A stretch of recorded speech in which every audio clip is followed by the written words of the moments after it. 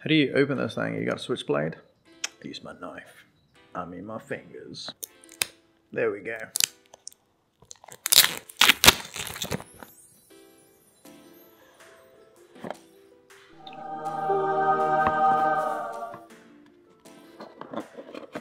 There we go, fellas. So here we are, Chromecast 3. This thing hasn't been updated in like 3 years. The last one that came out was in 2015.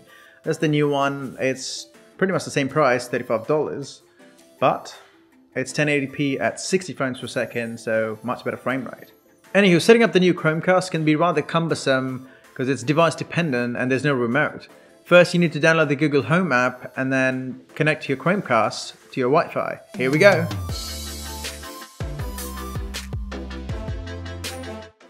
Open up the box, and if you haven't already, plug in your Chromecast into your TV. You also need to power your Chromecast with a micro USB cable that comes with it. If your TV has a USB port, plug in the USB end of the cable to the TV's USB port. As long as it provides enough power, it should work, but some older TVs may not. Once done, power on your TV. You should see a Chromecast welcome screen.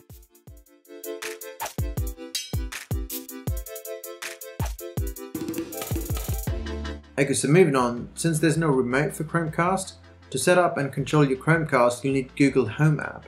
It's available both on Android and iOS. The app has the same interface on both Android and iOS, however for this video I'll show you the steps on Android.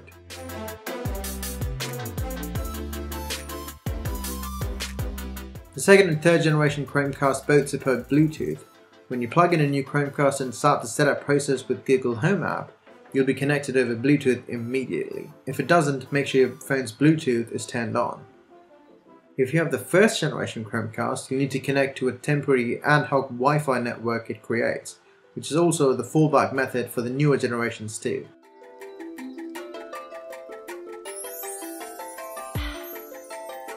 Now that Chromecast is connected to your phone, it's time to configure it. To do so, open up the Google Home app and finish the configuration process.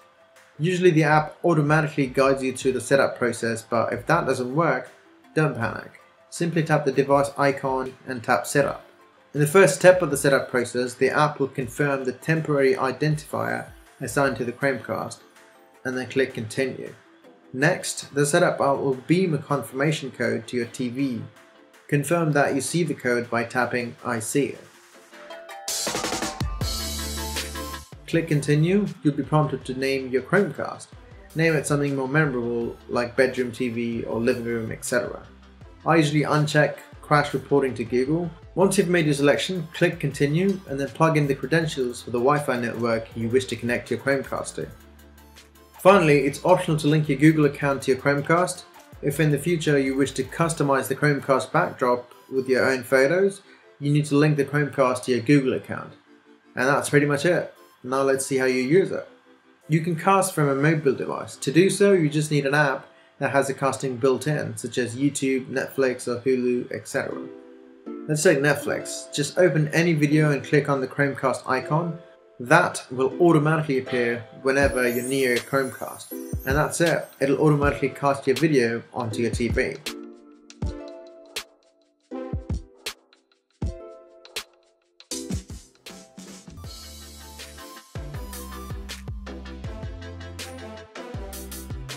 You can unlock or switch off your phone and the streaming will continue on your TV. Similarly, if you want to cast your screen, just go to settings and look for cast option and start casting your phone to your TV with Chromecast. Pretty cool, eh?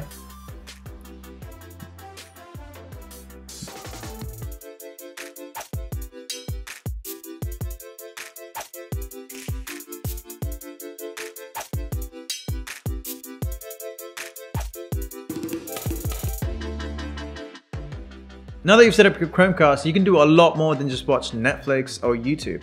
I like to pretend it's an eye patch. But stay tuned for the cool things that you can do with your new Chromecast 3. And as always, I'm Vamsy. Thanks for watching and I'll see you in the next one.